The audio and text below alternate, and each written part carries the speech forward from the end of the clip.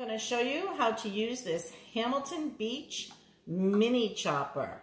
All right, we got this at a Christmas time a year ago, and we've used it ever since. Whenever we don't want to take out the really big food processor, this one works perfect. Today, we're going to make a salad dressing with that. All right, so let me show you a couple things I like about this. It comes apart into a couple of different pieces. It lays really flat on the back here, which is how you know which side to put it in.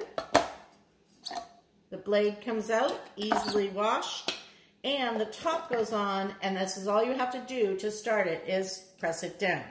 All right, I got to plug it in first, so I'm going to plug it in, and then we'll show you how it actually is going to make our salad dressing today.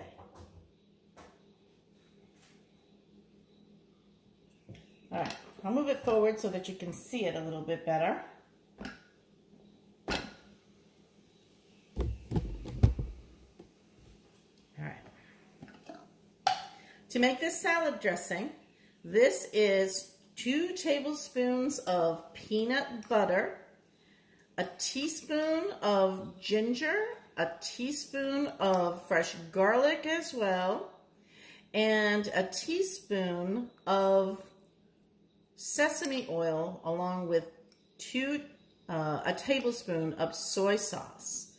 So let's go ahead and get this in. And by the way, I added 2 tablespoons of water as well, so it will blend. And if we need more water, we'll add that in too. All right, watch how nicely this works.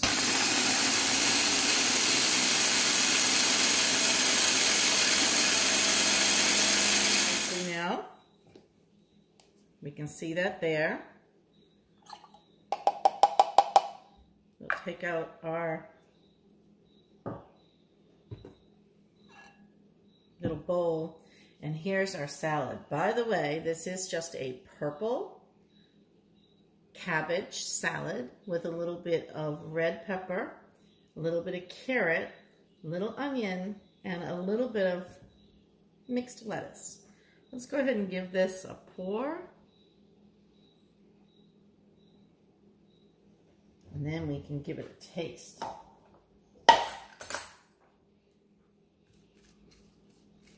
Mix it all in.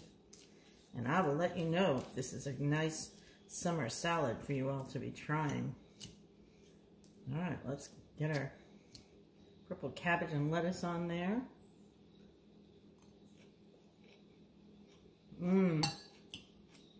That is delicious.